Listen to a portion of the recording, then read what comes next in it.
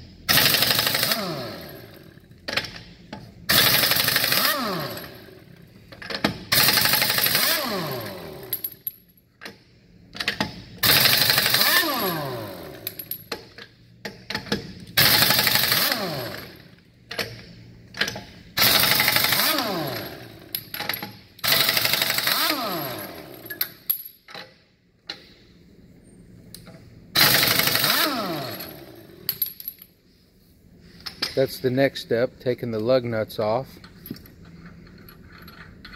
And what I'm doing here is I'm rotating the tires. I'm just doing a simple rotate where we're just taking the tire off one side, putting it on the other side, and vice versa.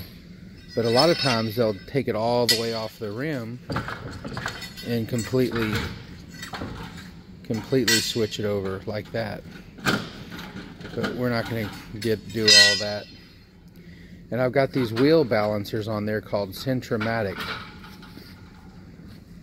And these Centromatic wheel balancers, what they do is they've got weights in them, like ball bearings in some sort of an oil. And what that does is when the wheel spins, it balances it out. What we're doing right now is taking one of those weights off. It has a weight. When I put the Centromatics on there, I'm supposed to take the weights off because the Centromatics, they are weights. So this is just extra weight. So we're getting rid of that thing and letting the Centromatics do all the work. We already did this whole entire process on the back wheels. And in this case, I got all new tires and put Centromatics on here too. You see them in there to balance out the wheels. It supposedly makes them last longer. We'll see. I got 300,000 miles out of these tires. This one's completely pretty much bald.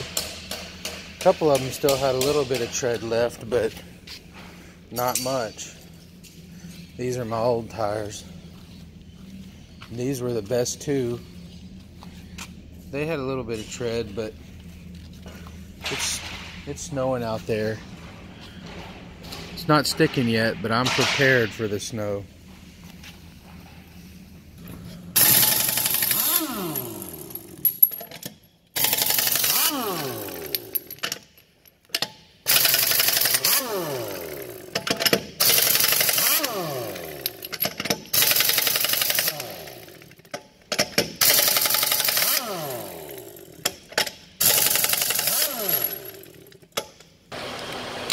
So the next step, they're going to use the tool called a stud cleaner.